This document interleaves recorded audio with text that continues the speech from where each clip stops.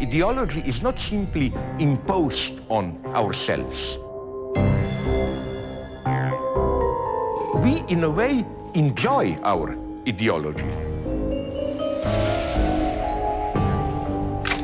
We are not dealing here with something which simply concerns the fragile psychology of a distorted person, what Travis in Taxi Driver is. It has something to do with ideology. We should ask, what role does the iceberg hitting the ship play in the development of the love story? The tragedy of our predicament when we are within ideology is that when we think that we escape it into our dreams, at that point we are within ideology.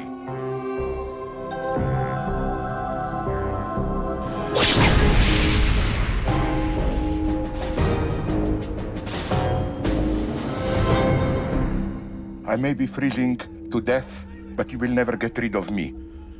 All the ice in the world cannot kill a true idea.